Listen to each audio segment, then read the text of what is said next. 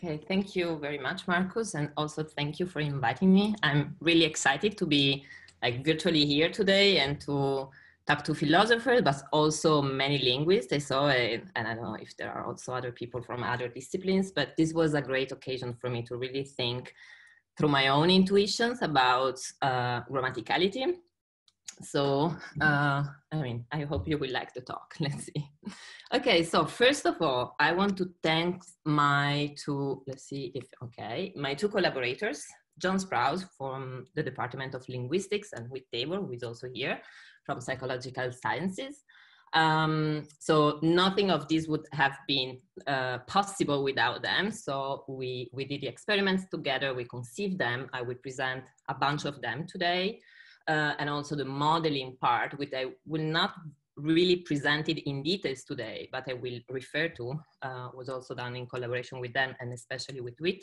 So I'm really grateful to them for this amazing work we did together. Okay, so let's start. Let's consider this sentence. The boy loved the book. So this sentence contains an error. A grammatical violation because the subject, the boy, does not agree in number with its verb.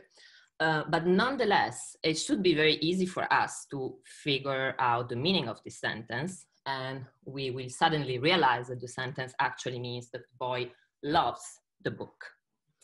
In this other case, what did you think the boy read? This is probably slightly more difficult than the previous one. But again, I think you will probably figure out that this sentence actually means something like, what did you think that the boy reads? So we just inverted two words, think and that. But now what about this sentence? What did you wonder whether the boy read? This should be slightly more difficult. So maybe you're wondering what this sentence could mean. And what about this other one? What did you smile because the boy read? This is also pretty difficult to understand. And then if we go through this last one, what cry if Y is Andy angry the? Well, this is completely nonsensical. This is maybe not even a sentence. This is just a word salad and we cannot extract the meaning of it. So with these examples, these initial examples, we can see that all these sentences above were ungrammatical. But there is no doubt that we can understand at least some of them. But not all grammatical violations are perceived in the same way. Some of them are clearly more severe than others. And this observation actually suggests that there is a sense in which we can parse ungrammatical sentences. So we can compute them and extract their meaning. But the main question underlying this talk is, how does this happen? How can we process ungrammatical sentences, which are the mechanisms underlying ungrammatical sentence processing? So first of all, let me start with a bunch of traditional assumptions that are widely shared in the field. So first of all, the grammar of a given language, like English, is traditionally conceived as a system of rules that generates all and only the well-formed structures of that language. Second, to explain processing phenomena, so how we understand and or produce in real time the sentences of a given language, then we have to add a theory of parsing to the theory of grammar. Third, the meaning of a sentence is computed on the output of the grammar. So under this view, there are two distinct modules, one for the syntax and another one for semantics. And we usually think that there is a feed-forward relation between the two, such that the output of syntax is the input of semantics. And finally, this traditional grammar plus parsing theory can generate output incrementally in real time. So basically, word by word as the sentence is processed. So we are not waiting until the end of the sentence to compute the syntax or the semantics of the sentence, but we do this incrementally. Okay, so these traditional assumptions have a bunch of implications. And especially, I will focus on the implication of the very first assumption, that is the idea that the grammar is a system of rules that generates only the well-formed structures of a given language. So the first implication of this conception is that ungrammatical sentences are simply not generated by the grammar. So the derivation of the sentence stops as soon as the linguistic input cannot be accommodated by any rule of the grammar. And second, the output of the grammar is strictly binary. So we can either follow a rule or violate a rule, nothing in between. So we can either have grammatical sentences or ungrammatical sentences, but nothing in between in terms of grammaticality. And these two implications have two corresponding challenges. So the first one is that if the derivation of the sentence stops, crashes as soon as ungrammaticality is detected, and if semantics is computed over syntactic representations, then we shouldn't be able to derive the meaning of ungrammatical sentences at all, not even seemingly very easy ones like John loved the book. The second challenge are gradient effects. So if the grammar produces strictly categorical outcomes, grammatical versus ungrammatical, then there is no room for intermediacy. And so all the patterns, the gradient patterns that we started to see at the beginning of this talk, like certain violations seems to be more severe than others, cannot be accommodated under this view.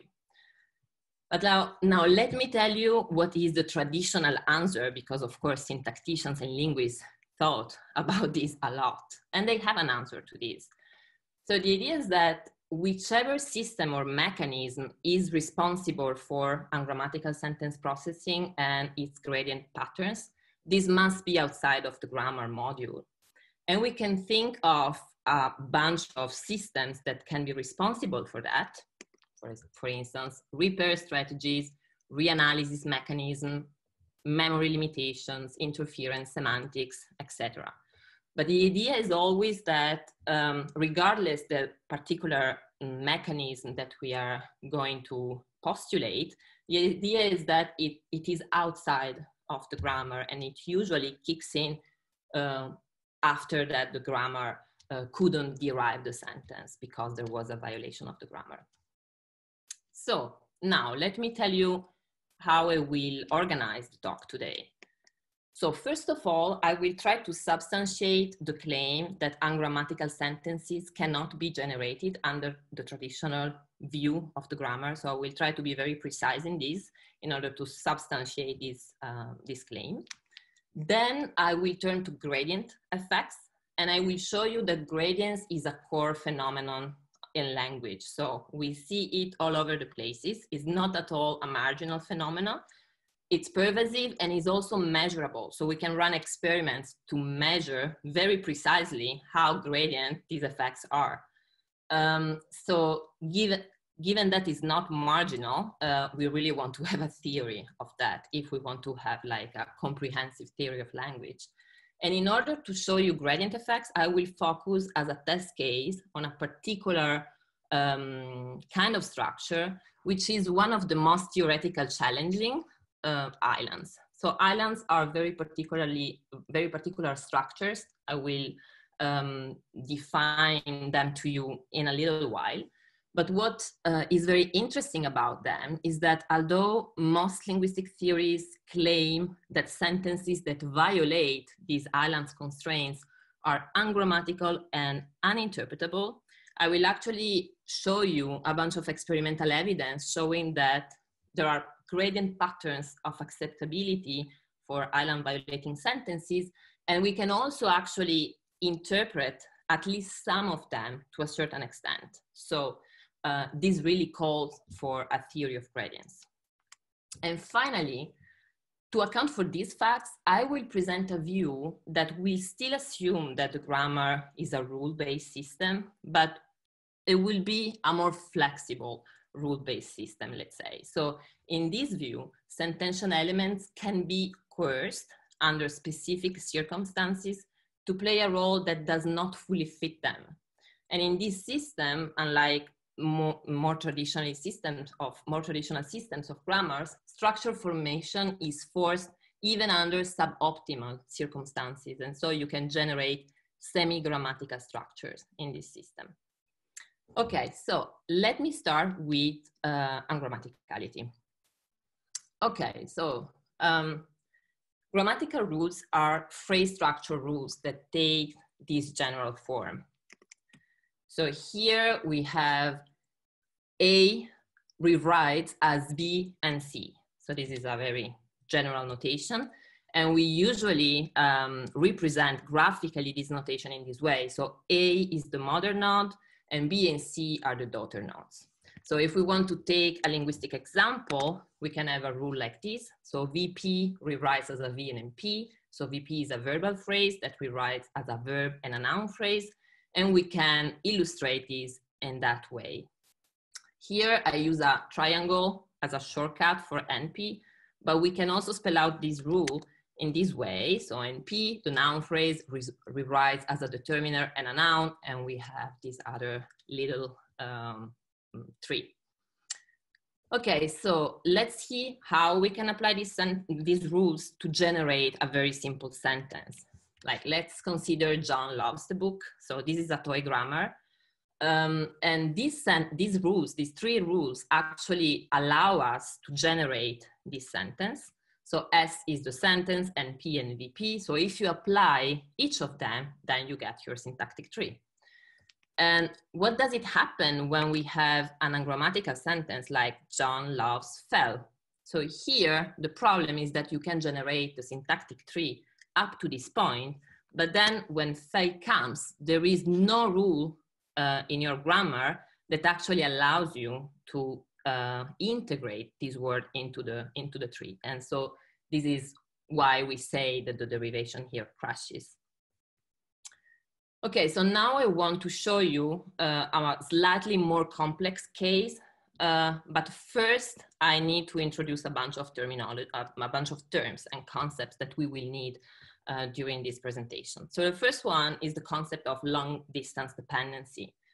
So long distance dependencies are dependencies between two elements in a sentence that are in a syntactic and semantic relation, but they are not adjacent in the sentence. So for instance, this is the case of interrogative sentences, like, what did you think that John read? So here, what is the syntactic and semantic object of the verb read, but the two are far away in the sentence. And here with the underscore, I indicate the original position of the verb what, of the WH word what. So this is the position in which we can interpret it because it's the object of read. And we call this underscore a gap. Okay, so there are a bunch of ways to encode long distance dependency in phrase structure rules. And one of these is through slash feature notation. So for instance, let's consider these tree. So this is a simplified tree for linguists. Like, I'm dropping the do support, for instance, is just to give you an idea of what I'm talking about. So here we have what, which is the long distance WH element, which is an NP. So here, through this slash feature notation, we are basically telling the system that there is this unattached element that needs to be keep in memory up until the verb is reached, because we can interpret this what only once we have the verb, the corresponding verb. And so we have this notation, the slash NP means exactly that. There is this pending element that we are propagating down the tree. And then we can discharge it as soon as we reach the verb. Okay, so now that we know all of this, let's see how we can generate a slightly more complex sentence, like, what did you think that John read? So here I wrote a toy grammar, but let's imagine that this is exhaustive. Okay, so here these are all the rules that we need in order to generate this sentence, and a bunch of other sentences that I will show you in a while. So let's just study to make sure that we are all on the same page, the first rule. So here we have a CP, which is what we use when we also have an embedded clause in the sentence. Then we have this notation, this NP and what into parentheses, this is basically the lexical element that corresponds to this noun phrase. So here we know that this NP is what. And then again, we have the slash notation that I just explained to you. So if we use these sentences, then we can generate the tree. And so in this tree, I applied all these sentences, or most of them. Okay, so again, this is a simplified tree. I'm again dropping the do support. Now let's consider another example, which is another grammatical sentence. What did you wonder about? So here we have a different verbs, we have a prepositional phrase, but again, this, no problem, we can easily generate this tree by applying these rules of the grammar. But now let's consider what happens when we have an ungrammatical sentence again. So this actually, this will probe our discussion on island, because this is an island. So here we have, what did you wonder whether John read? This is ungrammatical. And so what happens is that up to wonder, the grammar that I wrote actually allows us to generate a tree, exactly as we did before with the sentence, what did you wonder about? But then when whether comes, there is no rule in this grammar that allows you to integrate this word into the syntactic tree. So the only rule that we have for whether is rule number 9, and it requires a CP as a mother, but here we have a PP/NP, so we cannot integrate this word into the tree, and therefore the derivation of the sentence stops. Okay, so I hope I convinced you that we cannot generate ungrammatical sentences under the traditional view. And now let's turn to gradients. So here, as I told you, I will focus on a particular case, islands. So let me first introduce what islands are. So islands are encapsulated syntactic domains that prohibit the establishment of a long distance dependency inside of them. So here in these examples in red, I put the island domain. For instance, let's consider whether islands. What did you wonder whether John read? So whether John read is an island, so we cannot have a gap inside of island, meaning that we cannot have a long distance dependency inside this kind of domain. So in English, you can't ask a question like this. Another kind of islands are complex NP islands, like what did you hear the news that John read? And a third kind of islands are adjunct islands. What did you smile because John read? So all these sentences are ungrammatical. These are not, I mean, there are many more islands. Here we are just focusing on 3 of them. Okay, so what is intriguing about islands is that despite they are ungrammatical, it seems that there are patterns of gradients. So for instance, if we substitute what, a simple WH element, with a lexically specific one, like which book, some of these islands improves, so they become more acceptable. Like, which book did you wonder whether John read? This is judged as more acceptable than what did you wonder whether John read? Same thing for the complex NP islands. Which book did you hear the news that John read? This has been tested to be better than what did you hear the news that John read? While for adjunct islands, nothing changed. You can have a simple WH, you can have a lexically specific one. Both of them are bad. And I will show you now like a bunch of results supporting what I just said. So this is data from Sprouse and Messick 2015. We have whether islands, complex NP, and adjunct islands. Here we have the results with the simple WH element, like what, and here with the lexically specific one, which book. And like DD scores are nothing else than a measure of the island violation effect, so the strength of the violation. So the higher the bar is, the worse the sentence is. So here, as you can see, we have pretty high bars, but But when you go there, then for whether and complex NP islands, when you have which book instead of what, then the violation is much milder because the bar is smaller. But it's still there is still a violation because the bar is significantly different from 0. So there is still a grammatical violation, but the sentence, it's improving in acceptability. Okay, so the data that I just show you provide evidence for gradient acceptability patterns in island violating sentences. And now I will also show you that we have evidence that island acceptability is the result of comprehenders' ability to interpret an island violating sentence. And how can they do this? Well, probably by establishing a dependency inside of the island. So I will show you now very briefly the study that we conducted. So we use a procedure that is known as the maze task. So now I want to show you how the task works first, and then I will show you how we implemented, how we use this task for island testing. So in a maze task, participants see a bunch of screens in which they always have 2 words on the screen, except for the very first one. And the idea is that they have to select which word is the best continuation of the sentence. So they will start with the and then a white box. So here they are obliged, of course, to select the only word on the screen, and they will press the left button to do this.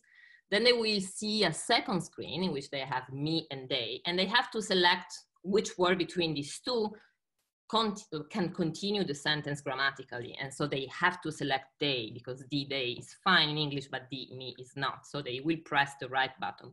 And then extreme was, they will select was, and sunny is mild, they will select sunny. And so they will generate the sentence, the day was sunny. So it is called a maze task because it's like being in a maze and you have to find your path in order to generate the sentence. Okay, so in our case, participants read the island preamble word by word up to a critical point. So they read, what did you wonder whether the candidate solved, word by word. So in this case, there was only one word on the screen and the second box was white. So they were just reading the sentence word by word.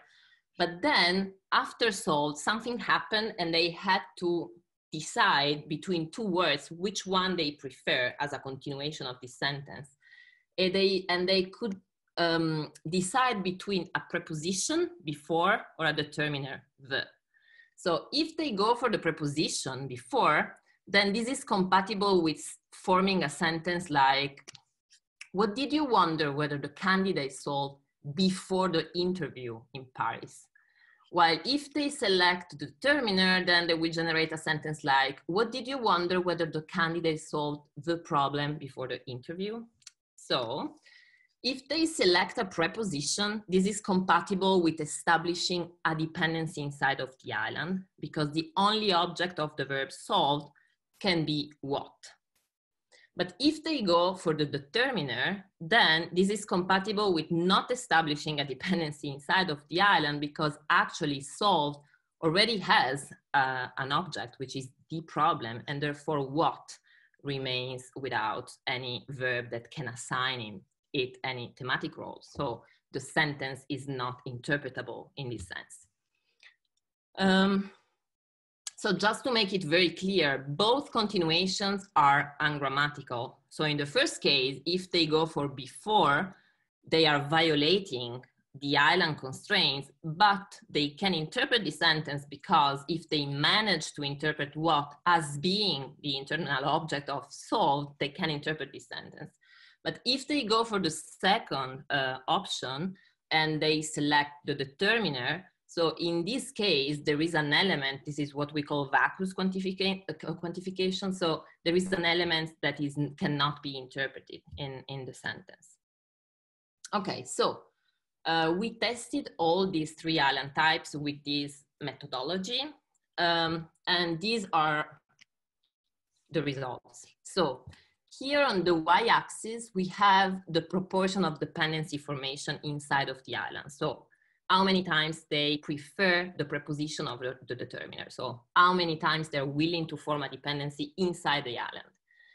And here we have whether islands, complex NP islands, and adjunct islands. And in pink, we have islands with a simple WH word, like what, and in green, with a complex WH, lexically specific one, like which problem. And so, as you can see, in the case of whether islands, in about 70% of the cases, they went for the preposition. So they were establishing a dependency inside the island. In the case of complex NP islands, we're about 40%. This is significantly less often, but still a significant proportion of time.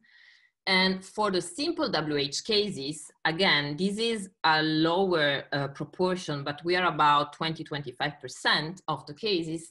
And this is significant, like it's not only noise, these are not errors because we add like a control condition in which we know that participant couldn't establish, it was not grammatical at all, it was like yes, no question to establish a dependency inside of them.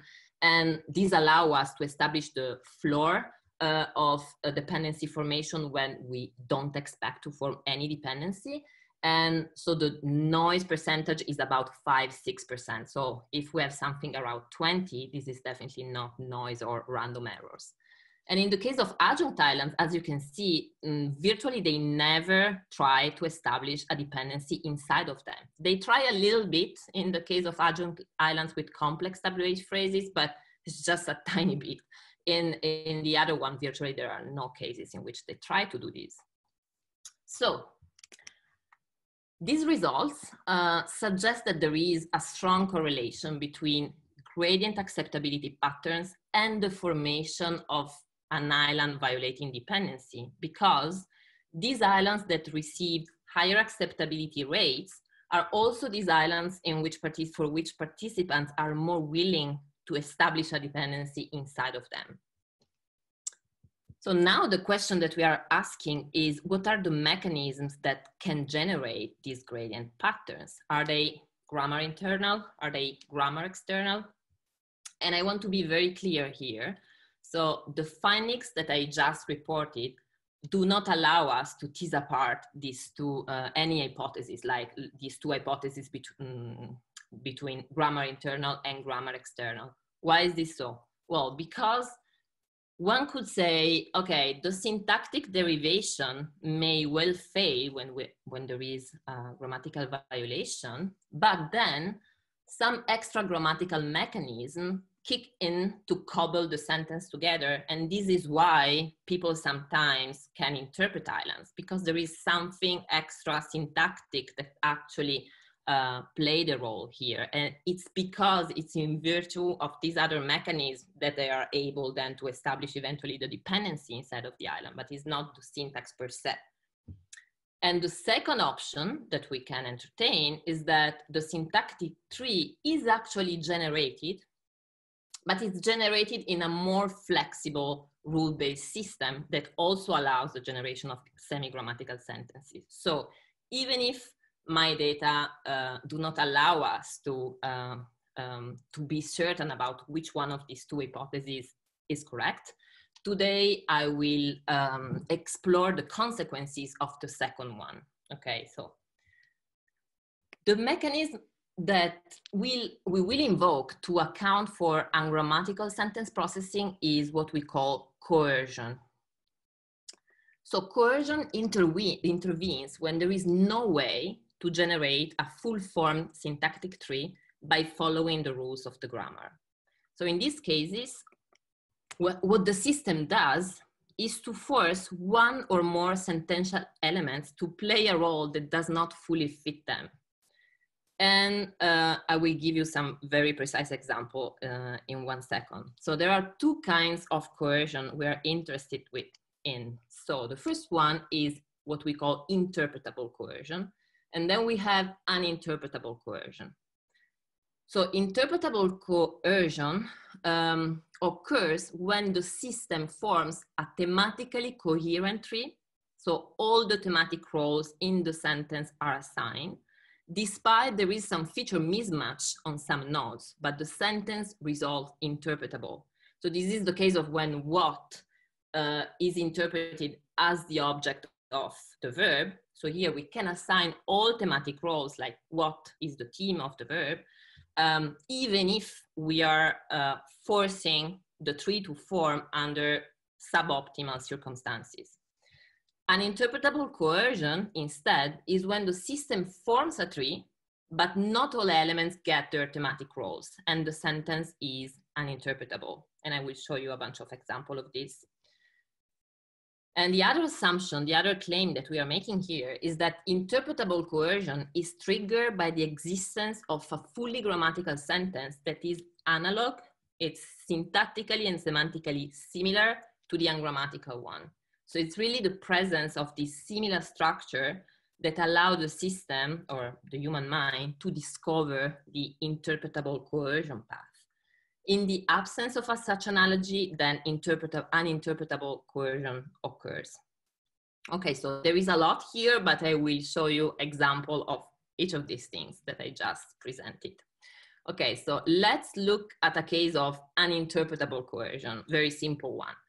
Like if we have the sentence, John loves fell, then the idea is that we again have this toy grammar. We only have 3 rules of the grammar. We cannot, under a traditional assumption, stick the verb fell into the tree that we just generated, but we can force the system to do this. Like we can really write an algorithm that allows us to do this, and so the verb get attached to a noun phrase. This is a very bad attachment because there is no rule that allows this, and so there is a mismatch between the 2 nodes, but we can force the system to do this.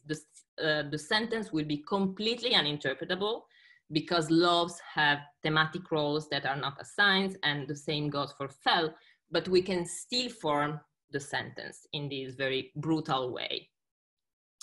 But now let's consider cases of interpretable coercion, and I will come back to the island case to show you, to illustrate how interpretable coercion occurs.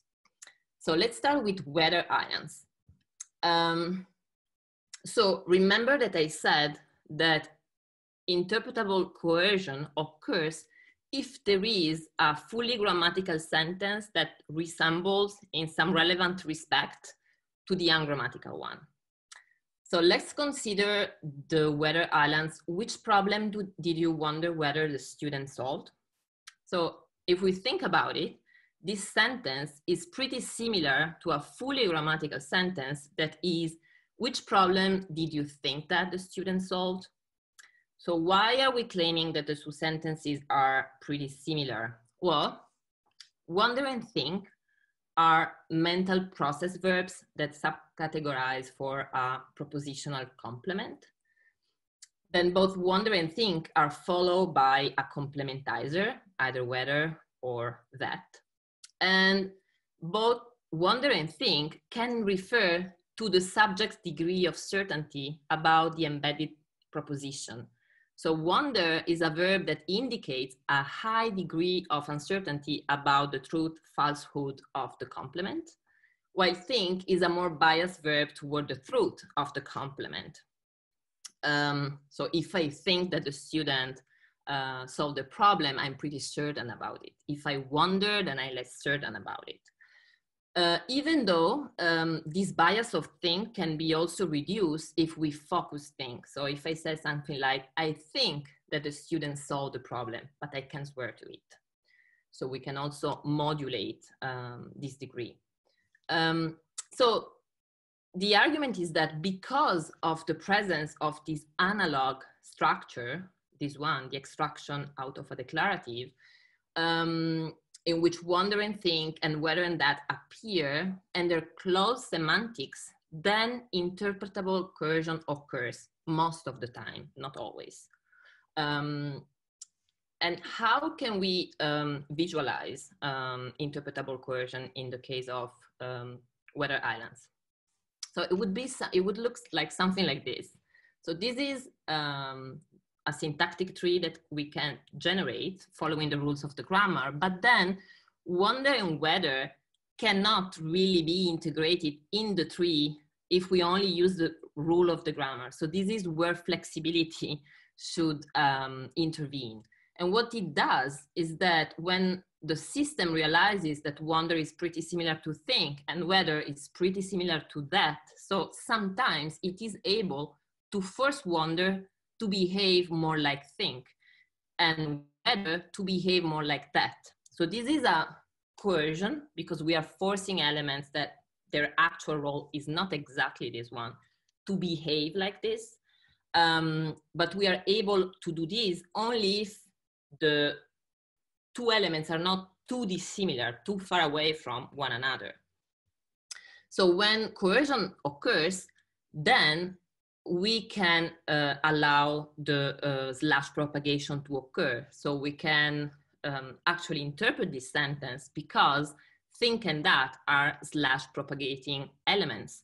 So if we manage to coerce wonder and whether into think and that, then the sentence becomes interpretable because the slash feature is propagated down the tree and which problem can be interpreted as the internal object of solved. So now you may remember that we had a difference between whether islands with simple WH and complex WH. And then we may ask, okay, but so why do we get this difference? And in particular, why whether islands with simple WH looks like less coercible than whether islands with complex WH. And the answer is that interpretable coercion is favored by several factors, one of which is semantics. So when you have which problem, a bunch of things, the student solved, then this really forms like a really strong semantic unit that really pushes the system to discover the path of coercion. But when you have a very light WH word, like what, then there is more space for the system to not discover this path because the interpretative pressure is not strong enough sometimes to lead the system to this path. And in order to try to, I don't know, convince you that this may be the case, I use like a metaphor, which is this one. So in order to explain, try to tell you the difference between complex and simple WH. So a complex WH element is a very rich element like this one. If you get this piece of the puzzle, it's gonna be pretty easy for you, or in any case, easier for you to know where you have to put it in the puzzle because it's pretty unique and there is like a piece of both and a piece of sky. So you may understand that, oh yes, it may, maybe I should place it in here. But if you get like a piece like this, which is a piece of the sky, this is not very rich in terms of information that it brings. So it's much harder to find its right position. And something very similar happens for simple and complex WH. Complex WH really have a lot of content, and so it's much easier for the system to discover the coercion path, while simple WH elements are much lighter in this sense. So it's harder to see where they should be placed. Okay, so now let's turn to complex NP islands.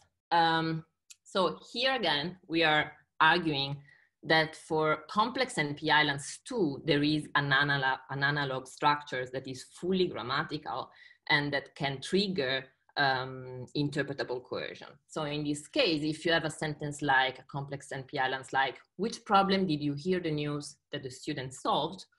Then the analog grammatical structure may be, which problem did you hear that the student solved? So here the news and here denote the same hearing event. And they also appear in the same syntactic context. So we predict here interpretable coercion to occur. And again, even more so when the WH phrase is complex than when it is simple, for the very same reason that we just discussed. And so here is what's happened when coercion occurs for complex NP islands. So here the rumor is coerced into here. And then slash propagation can occur and we can interpret which problem as being the object of solve and we get an interpretable sentence. Finally, what does it happen for adjunct islands? So adjunct islands are different. Adjunct islands, we're claiming they are not interpretable, they are not interpretably coercible. Why is this so? One could say, well, wait, why in this case the extraction from a declarative is not a good analogy? So if you get something like, which problem did you smile because the student solved? This is the adjunct island. Why the system cannot coerce this sentence into which problem did you think that the student solved? Well, here what happened is that smile is an anergative verb, while think is a sentence complement verb. So they are syntactically very different. And that introduces a complement, while because introduces an adjunct. So an element that is not obligatory in the sentence. And they also have a very different semantics. So in this case, we predict that, interpretable coercion is almost impossible to occur. And so this is what would happen if interpretable coercion was happening. So we should coerce smile into think and because into that, but I hope I convinced you that this coercion is very unlikely to occur because these elements are very dissimilar one from the other. So what will actually happen is that the system will drop the slash propagation here. And so we will not be able to actually interpret what as being the internal object of solved. Okay, so, so the main claim is that gradients can be generated through a rule-based system under the assumption that syntax is coercible. So the idea is that when no rule can accommodate the input, then the system can be made more flexible to integrate the words into the sentence. And flexibility is an option only when the ungrammatical sentence is similar enough in some relevant respects that we discussed to a fully grammatical sentence. So the system is able to coerce its sentential element to play a role that is not perfect for them, but at the same time that is not too far away from their actual role. And here I have an example, like a real life example to try to convince you and explain you what really interpretable coercion is. So like, let's think about this case, like using a knife as a screwdriver. This is maybe something that we all tried at least once if we don't have a screwdriver. So this is fine. I mean, the knife is not a screwdriver, but we can use a knife as a screwdriver if we really need it. Like, it's not too far away from it, and we can get it done. And so interpretable coercion is something like this. We can force something that is not really done for having that particular role to play that role. It's not too far away. But what about like using a hammer as a screwdriver? Well, this is like the results would not be perfect. So in this case, the operation would be much more brutal. So we can still do this, but it's much more similar to an interpretable coercion. Here, a hammer is really not like a screwdriver. So the difference between the two is important. So the result that we will get will far from being perfect. So all these claims rely on the idea that similarity analogy between structures is really key in syntactic processing, language processing in general, because I said that comprehenders' ability to parse an island fundamentally relies on the existence of a fully grammatical sentence that resembles the island structure. And one may wonder why similarity should be relevant at all in accounting for language processing phenomena. And this is not a really mainstream idea, even if there are like syntactic theories that rely a lot on similarity, like relativized minimality, but this is not something that we really use in syntax very often. And so here, again, I will use another analogy. Let's see if this works for you. So I thought it would be useful to think about language as a process that brings some similarity with brain teasers.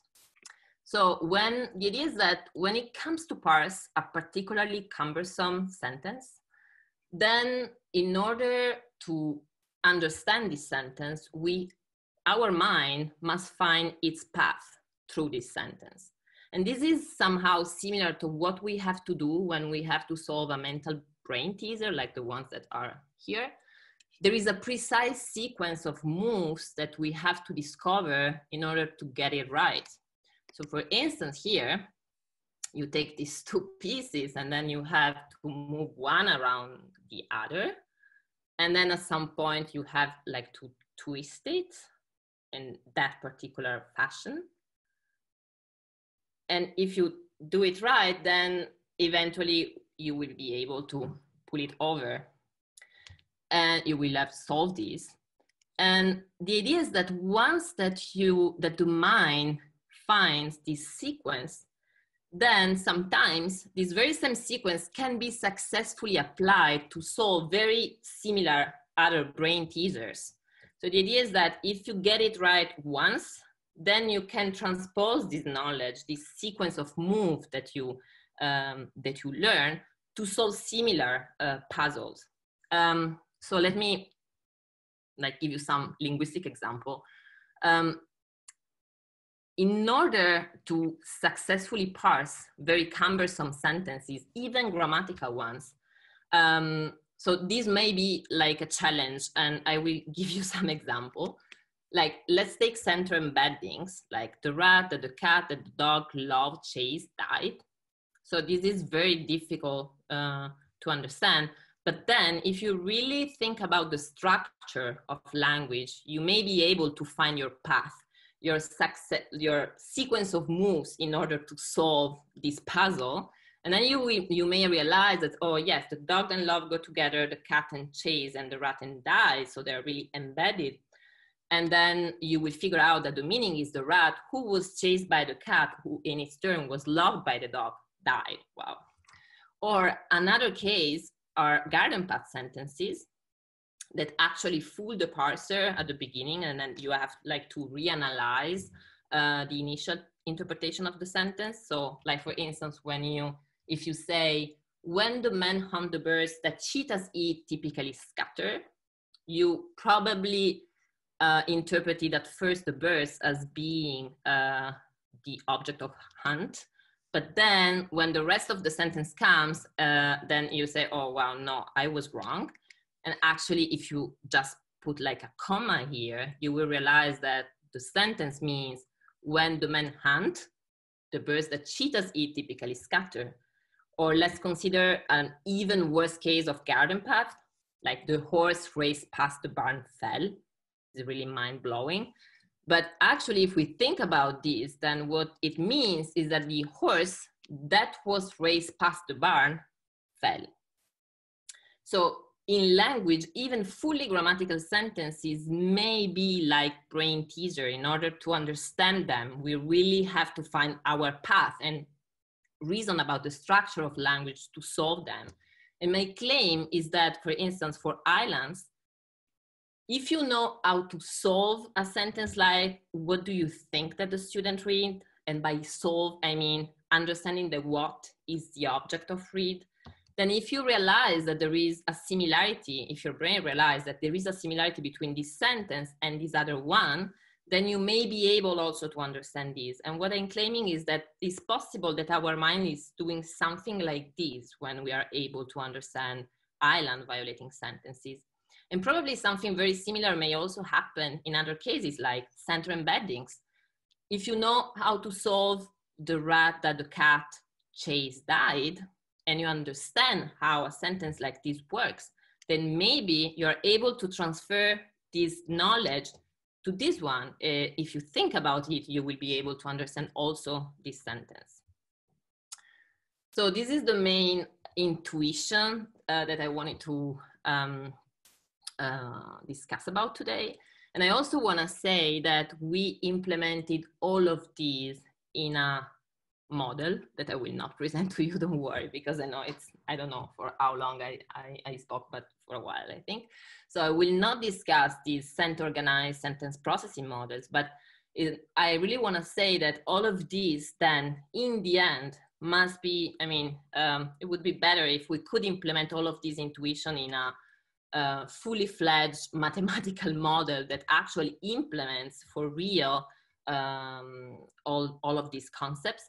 So we did it, and all the idea of self-organization is that self-organization is a nice example it's a nice model to naturally implement the concept of coercion and flexibility, because there is a lot of flexibility in self-organizing system.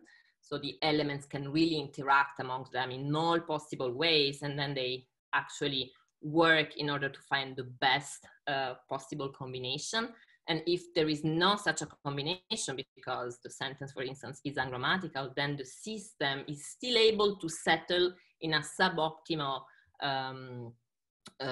state, but it will still form a sentence. So all these properties of SOSP are just a natural case for, they offer a natural framework to implement all the ideas that I discussed about today.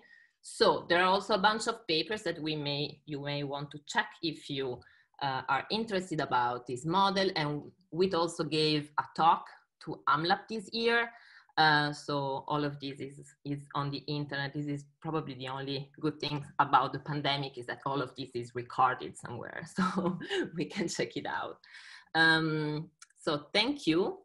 And I also want to thank the Marica Foundation, the Marica De Vincenzi Foundation, who supported this research, and then also the UConn IBAX and NBL and the University of Connecticut, and my colleagues, of course, and you for being here today. Thank you.